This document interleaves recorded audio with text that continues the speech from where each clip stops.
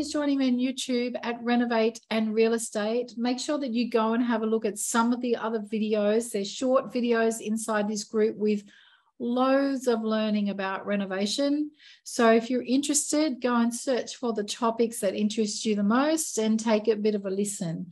So here we go. Today's topic is DIY hacks. It's something that people ask me quite a lot about what I do and what I like to do to save money during a renovation, and why I think that these are a great idea.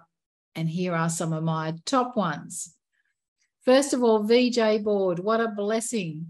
The invention of VJ board. If you're pulling out a wall, or you're replacing old gyprock, or you're adding a wall just to be able to pop this stuff up yourself, fantastic. I've done VJ board. My reno coaches are ladies. They do VJ board by themselves, as do many of my students. And you don't need a builder. You don't need anyone with expensive qualifications. Any handyman will put this stuff up. It is fantastic. It is on trend. It is easy to deal with. It makes a room look fabulous. So yeah, go grab some VJ board. And wainscoting. I've been following American sites for a long time. In the US, they have this knack of creating beautiful, homely homes.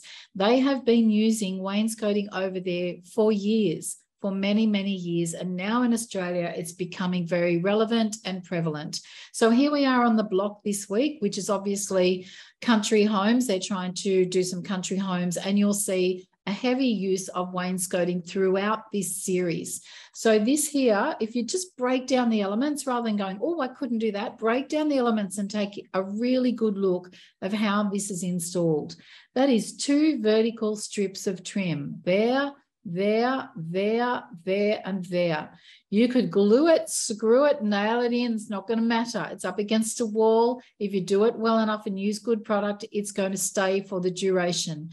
That is pretty simple, guys. There's no reason why we can't do that in our own homes. Here, I mean, for Hamptons and also coastal, this is, and country, this is just gorgeous, this wainscoting. So have a look at it. That's gyprock wall, that's gyprock wall, that's gyprock wall, and it's just getting some bead, some really attractive trim that you really like the profile of, and doing really nice corner joins and sticking it up. My husband does this for me. He's fabulous at it. He's not, I was going to say he's not a tradie, he is, but he's a mechanic, so it doesn't count. Guys, I love it. Wainscoting is great. It's cheap. It makes places look pretty special. It gives you a feature wall out of nothing. A big shout out to the lady at Collective Jen, how to make DIY textured chalk paint in any color. Essentially, she sent these videos out, converting old jars and old vases into terracotta looking product. But the truth is, you can buy your paint in any color, pale blues, sage greens, all look gorgeous with this textured paint added. So I've done a lamp upstairs, like it's just an old lamp I bought from Vinnie's, and I've just painted the base and it just looks beautiful. So anything that you want to do, anything that you're about to throw out, don't throw it out, pop it aside. And if you just wanted to paint a little collection, maybe even all in the one color, everything looks great in white, you are welcome to do that. Have fun, style on a budget. Don't think that you need to throw everything out that you have and go and buy everything new for your place to look the ants pants when you pop it on the market. So love this. I also love reinventing old furniture or putting a nice spin on new furniture. So if you go to Instagram and you follow sites like IKEA hacks and Kmart hacks, you will see people with loads, really creative people with loads of ideas. There's hundreds of thousands of people collectively on those sites. And you can buy this cane and weave off eBay really simply. And now it's in at Bunnings. But for a little while, eBay was the only place I could source it, because I think it was pretty new to fashion when I started to use it. I love it for the inserts in cupboards. It adds airflow, it adds flavor, it adds warmth. It too can cross across many bounds if you use the weave or the cane. And I just think it's a really, really nice thing to do to an existing cupboard rather than throw it out. Think about sprucing up with a bit of paint and doing something special to the drawers. Really like that. I also love DIY vanities. I've got downstairs an old one I bought from Facebook Marketplace for $100. It's great big, beautiful vanity with rounded corners. Can you believe? And so I'm going to paint that up and add the basins to the top of that. And that's going to be in this renovation. So, you know, it's just really nice.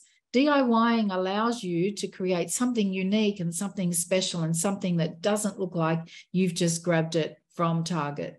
So vertical strips, here's my other favorite. Follow Porter Timber on Instagram and you'll see lots of designers popping up their work. You can buy in Bunnings these dowel strips in singles, or you can buy them in panels and you can just cut the panels to size. The beauty of this dowel is it does allow you to go around tables, around the base of tables. You know, it goes around corners, right? When you've got little strips like this. And so you can be really, really clever with upgrading or upcycling some of the things that you have at home. This one here is a classic example of an ordinarily plainish white kitchen, white benches, and then just with this there's timber strips there at the kickboard at the back or in front of those stools there, and a couple of timber shelves. How beautiful is that? And what a fabulous upgrade. So instead of thinking, oh my goodness, my kitchen is very bland and white and boring, think about what you can do to upcycle it.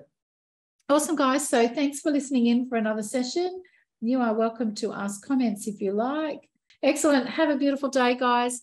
Go and DIY, be inspired, do stuff that floats your boat, makes your heart go pitter-patter, makes you feel fulfilled. Enjoy every moment. Cheers, guys. Have a good day.